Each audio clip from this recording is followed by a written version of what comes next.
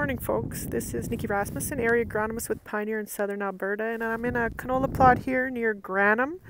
I just wanted to show you the difference between Lumiderm and the competitor flea beetle product. Hopefully you can see the flag down in the distance there.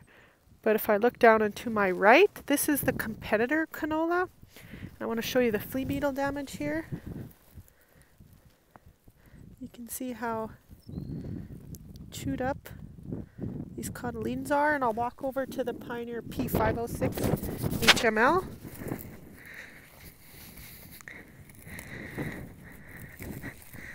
And you can see that Lumiderm treated seed is holding up a fair bit better.